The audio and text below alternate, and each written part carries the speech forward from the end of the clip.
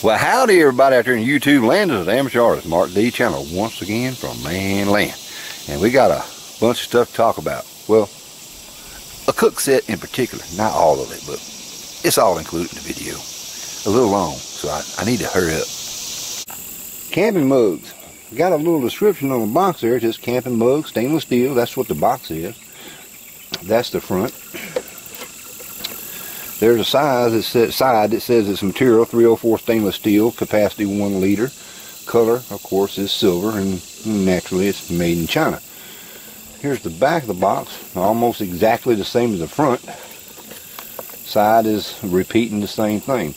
There's actually no markings on here to tell you what the name or product name of this kit is, but comes in this little mesh bag, and drawstring and all that stuff is not too bad, not super high quality. And here we go. It all nests together, which is nice. The thing says it's a 1 liter capacity, and we're going to test that out here in a minute. There's a lid. This is a very well-made lid. This thing is solid. It is bomb-proof. I think you can run over that pretty much with a truck tire and probably won't hurt it. Here's the inner cavity, rather. Kind of reminds me of the Stanley Adventure Camp Cook set, and it kind of does look like it, don't it? Yeah. The handle on Stanley, of course, folds. Y'all know how it works. Well, I brought them all out just to compare them, but the mug is not too bad. And I did discover that these handles do interlock. These butterfly type of handles, they do interlock, and I'm used to them. So I don't really have any complaints about that. And let me get this back this way. There we go, one way in there. These handles are removable, which I found out. If you want to be able to stuff it in something tighter than the stuff bag that comes with it, rather. And these handles pretty much stay where they're at to a certain extent. I mean, you can bend them. But I actually cooked with this thing last night. Cooked me some speckled butter beans and maybe some cornbread. And man, yeah. Oh, yeah. Some pork chops. Oh, yeah. And here's the similar version here of the camp cup, as we like to normally call it. That's a very nice capacity. I don't know what capacity the cup itself is, but it is a lot larger than the stainless steel Walmart brand. Usually it's used to be Ozark Trail, and then they changed the name to something else and something, but it's practically the same cup. Of course, this one here has been used very well, but the cup sizes are definitely different. And this right here is larger than the cup, of course. This one is way larger than the cup. Here's the interesting thing. If I had the handles off, it would actually nest inside of it, in the cup. Will it fit inside the pot?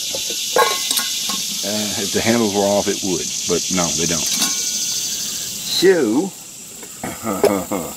the lid. Very important. The lid. Fits the cook pot. It does a very nice job. It's not a tight fit. It does snap on, which I like.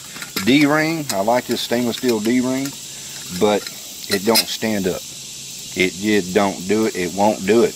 I might be able to fix that by squeezing it together, making it tight. I don't know, but no. But it's no big deal. I know how to work with that. But will the lid fit on the cup? The answer is kinda, kinda, sorta. It does not actually snap into the cup. It just kind of sits there, just well enough to keep bugs off of it. You know, drink a cup of coffee and you got bugs flying around. Throw that lid on there and continue to drink your coffee, whatever, but it does fit the pot. It comes with a foldable stainless steel sport, and I kind of like this thing, except the fact that the handle sometimes pops out when you're not paying attention, and you lock it forward, and then it stays in place. And not a bad little sport there. I like that. I'm getting a nice little collection of these type of foldable stainless steel utensils. And kind of interesting. You know what I'm saying? Anything that's a gadget or gizmo, I just kind of like. And it's all stored and packed in there. But anyway, something else I'm going to talk about. The famous Stanley, and this is part of my collab nesting deal here. The Pathfinder cup and the Stanley. Stanley does nest in there, and then the Walmart cup, it pretty much does nest in there, and it all fits inside a Camelback. And where's my Camelback? This Camelback right here. It's a snug fit, but it does all fit inside of it. Anyway, I'm not going to break down and talk about this kit here as per se. What I wanted to do was to bring my cups out and talk about this lid. Here is the Stanley lid. Boy, it's hot and humid out here today. Good grief. Stanley, famous green tab. Alright, we know that the Stanley fits. Man, y'all give me just a second.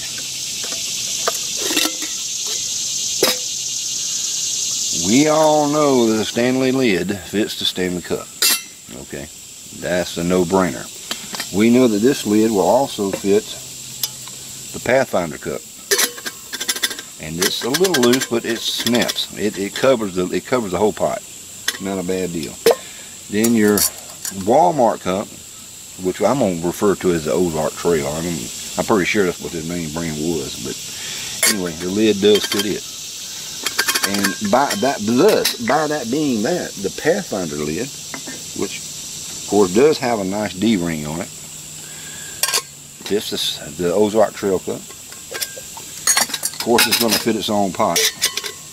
It does, and it also fits the Stanley. Okay. Well, what does this lid fit? It sits on top of the Ozark Trail. Pathfinder, it doesn't fit. And of course the Stanley, it does not fit the Stanley.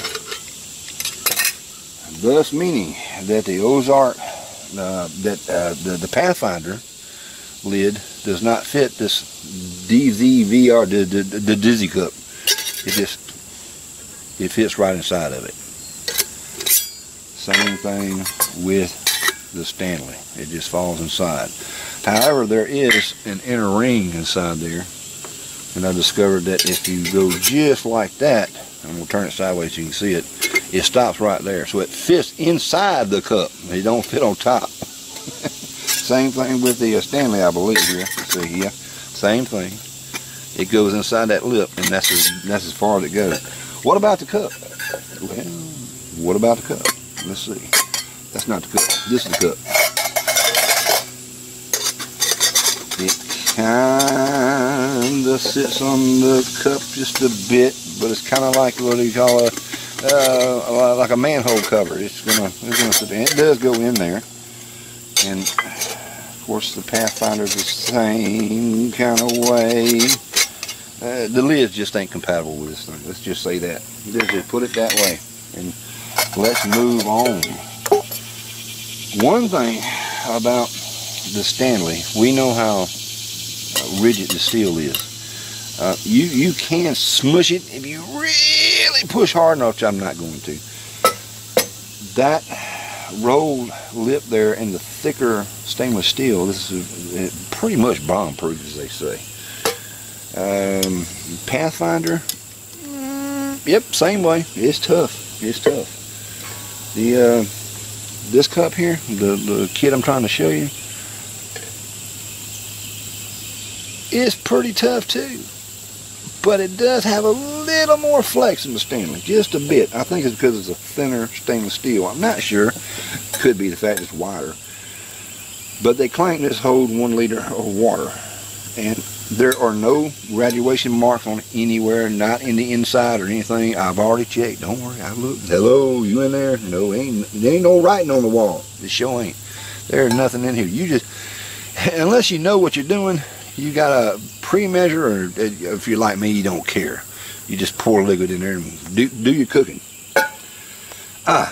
But I do want to try the size, because a lot of times these companies make claims that say this is a 1 liter pot. Well, is it 1 liter up to here, or all the way to the actual top, which nobody really cooks that way, and I don't encourage nobody to do so. So I've got my other Stanley. This is the 2-person, I think 2-person cook kit or something like that. Got the little taller bowls in it, but it does have graduation marks, and it says right there max fill. Well, that line right there is 1,000 milliliters. So I'm gonna run inside right quick, fill it up to that measurement, and pour it into here and see what it does. I'll be right back. I got it filled to the 1 milliliter line, and I'm hoping the countertop in the kitchen is level, because I don't know. And that's another thing here. I'm hoping these lines are absolutely correct. And here we go. Let's find out what this thing will hold.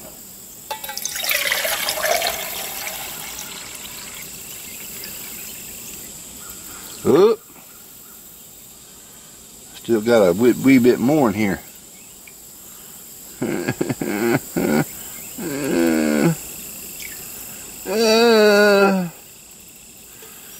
It runneth over the side of is overfilled. Maybe is that tension? Tension's got it down. Get the hair off my finger. Yeah, it's water tension.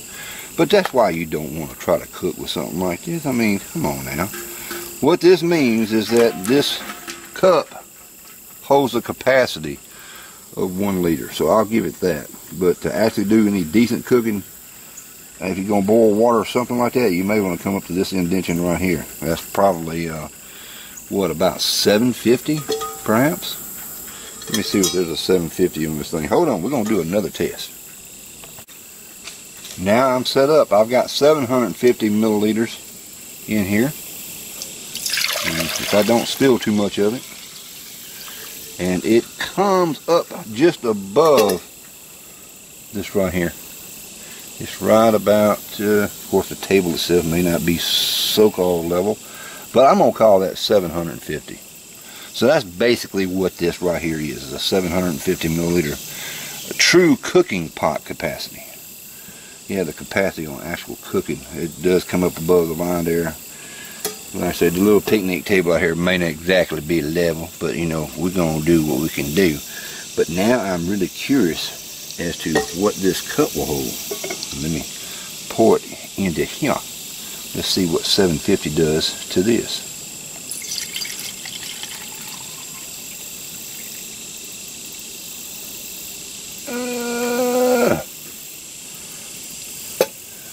So that's a 750. to the rim. There it is, man. So if you pour water into the cup, as far as measuring, and you hold it steady, you can put it back in the pot, and except the fact that I spilled half of it, which is a little closer to the actual line there. So yeah, the cook pot, the reservoir pot, whatever it's called, the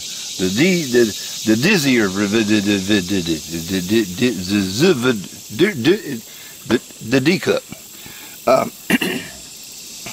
It's usable. It works. I don't have any complaints about it. I really don't, except the fact that the lid, one thing, the D-ring don't stay up.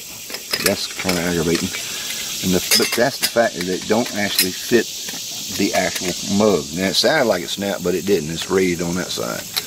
It'll cover it. It'll keep the bugs out. Of course, it is vented. But anyway, I bought this thing because let me zoom back out here.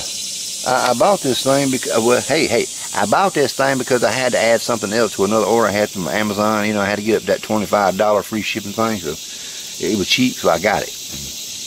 Well, there you go. Until next time, this is Amateur Artist Mark D. Chandler once again from Manland. Wishing you all a very happy YouTube experience out there, and remember this.